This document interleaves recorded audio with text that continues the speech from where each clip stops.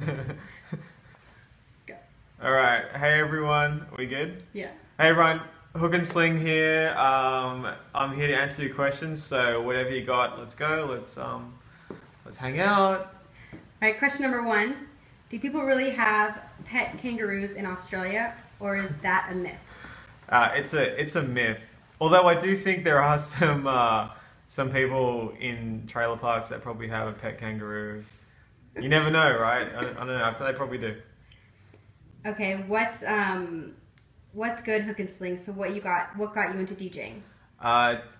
House parties, university, and a big group of friends that love music, and we all used to share music a lot. So I think having music constantly around me, and when I was in college, I was studying design, so I was always on a Mac, and I don't know, I just became I don't know, I got into music in a different way, in a more technical way, and that's kind of like DJing and producing went from there.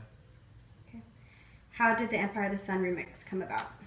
Empire of the Sun mix was through Andrew. What happened there? Empire of the Sun. Beyonce mix? Oh no, the Empire of the Sun mix was. It was more something, I think, through EMI. We had Andrew, my manager, who's sitting over there. We have a good relationship with EMI in Australia, and it's a bit of an Australian connection. And they asked me to get on that single, and yeah, it was something that I really enjoyed doing. Out now. I just posted it on my Facebook. It's out now. Right now. On Beatport now, right now.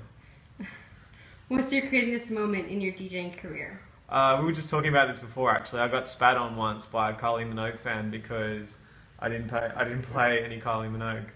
Because I said no to playing Kylie Minogue. You haven't heard that before? How do you prepare yourself before a gig? Right here, you can turn the camera over here. I'm just doing some edits. I'm doing an intro actually for my set tonight, and I'm drinking some gin. And yeah, that's about it. That's all I have time for right now. That's it? Okay, let's wrap it up. Oh, okay. So that's it.